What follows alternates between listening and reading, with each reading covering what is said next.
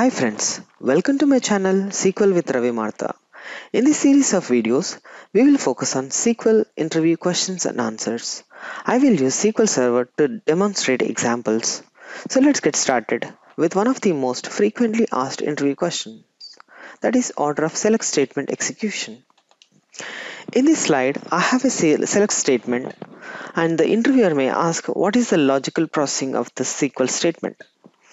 Here, we may think that the order would start from the select statement, but it's wrong. Let's move on to the next slide.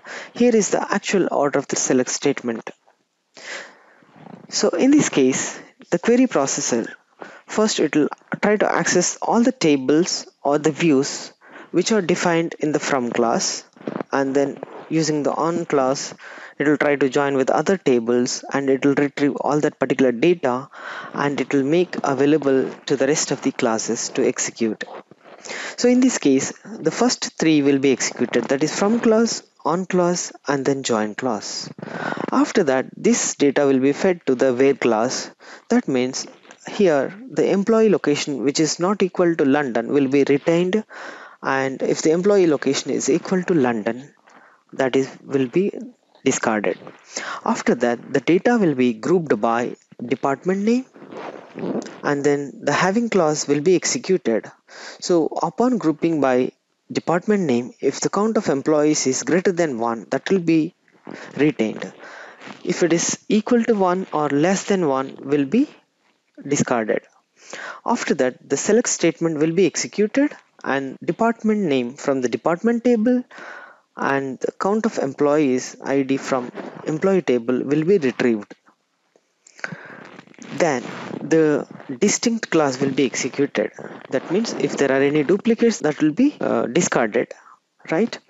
After that, the order by class will be executed. Here the d dot department name, that is the department name from the TBL department table will be sorted. So that the data will be sorted on this particular column.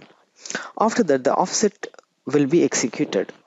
So the syntax for the offset may vary slightly based on the database. Example, it is in Oracle, slightly it is different. So you can just refer to the syntax of this offset. So going back, so this is the overall execution of the SQL statement. So the from clause, on clause and join clause. Moving on, it will go to the where clause processing and then group by and then having clause and then select statement, and it will retrieve the unique records and discard the duplicate records here, and then the data will be sorted based on the column mentioned in the order by class, and then based on the offset, that means it will just retrieve the whatever the range we have specified here, right? So let's flip back to the SSMS SQL Server Management Studio. I'm going to create two tables, that is TBL employee and TBL department. I'll switch to the context SQL with RaviMartha database, right? So this is the SQL for creating the TBL employee. It got created, and let's create the TBL department. That's created. Let's insert some test data to TBL employee table. That's done. Let's insert some of the data in TBL department. That's done. So let's check if the data is inserted or not. Yeah, the data is there. Let's go ahead and check TBL department. Yes, that data is there. So as we discussed, this is the SQL statement which we have executed. I have aliased this particular column as count of employees. So in this case, first the from class will be executed, then on class and then join, then where class, then followed by group by, having, select, and the distinct class will be executed, right? After that, the order by class will be executed and then offset will be executed from there, right?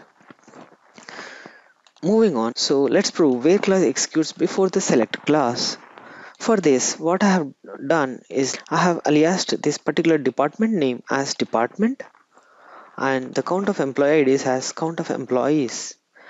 And when I use this particular alias here in the where class, it says this is an invalid column name. That means the red squiggly line here implies that where class executes before the select class. So let me execute this particular SQL. It says invalid column name. That means it is not being recognized. That means it is not being retrieved by the time it is evaluating this particular where class. That proves the where class executes before the select class. Right. Moving on. So let's prove group by executes before select class. So in this case, I have used the same alias to the group by class. So the red squiggly line implies that the group by class executes before the select class. And moving on to the next one, having executes before select class. So it gives a similar error. That means it is not being evaluated by the time the having is executed, right? Moving on to the next one. So in this case, I have used the department which is aliased in the first select statement, and it's not giving me any error. That means by the time the order by is getting evaluated, this select statement is already evaluated and we have this department in the memory. So that implies that order by executes after the select statement. On this slide, you have the details for my email, blog, channel and channel name.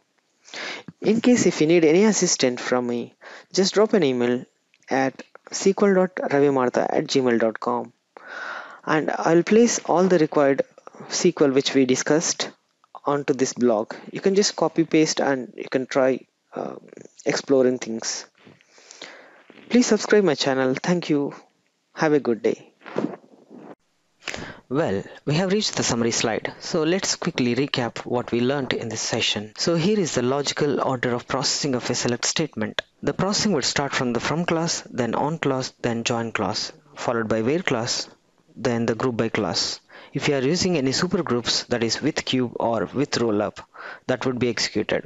After that, having class will be executed, then the select list will be retrieved, then the distinct class will be executed, then followed by order by class, then the offset class, or if you are using the top class, then the top class will be executed. If you want to brush up your SQL before an interview, you can take a quick tour of summary slides in every video of my channel. If you like this video, give it a thumbs up by liking the video and comment the topic for next interview question. Also do subscribe and tap the bell icon for notifications.